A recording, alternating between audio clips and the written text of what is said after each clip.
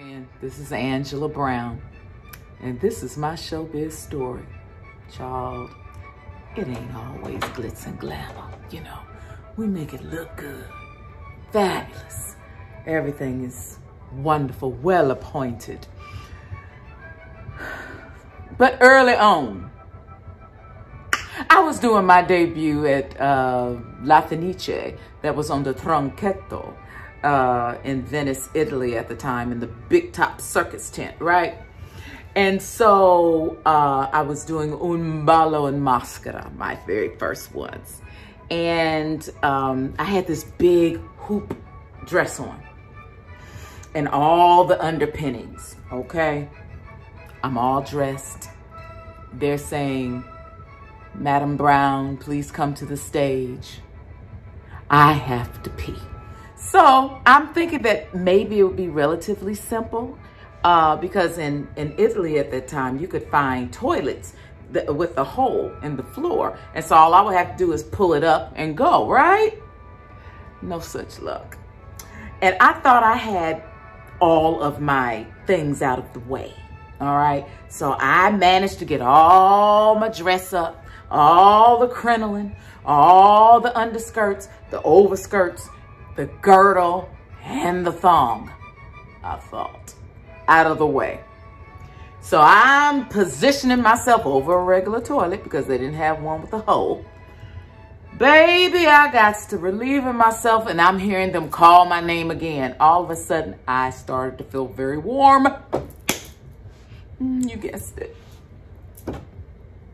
Pissy Diva rode that evening. I feel for every dresser. I'm so sorry. I'm so sorry. Another story that I would like to share with you.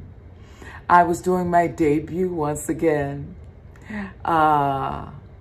in Berlin, a now defunct production of Aida, where I was being drowned by Radames at the end of the show. All right, so I had to get in this really murky, nasty kind of water. And I had a really fast, quick change.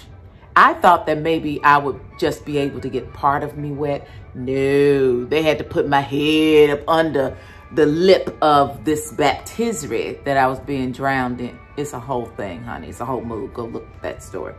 Or that production, I should say. So anyway, I'm totally soaking wet. I get off there, they help me out. The curtain comes down, they help me out, and they rush me to the side.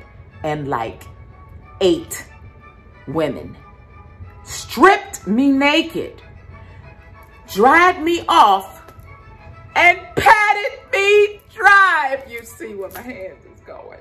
I was like, ah! Had I known they were going there, I'd have cleaned the area up a little more. I was so embarrassed and mortified as I had to go out on stage with clothes that were too big to take a bow as I'm holding on to my skirt. So, you can't make that up. That's a true story. I got some more, but child, I have to say something for the book. Y'all take care. God bless. Happy 2020.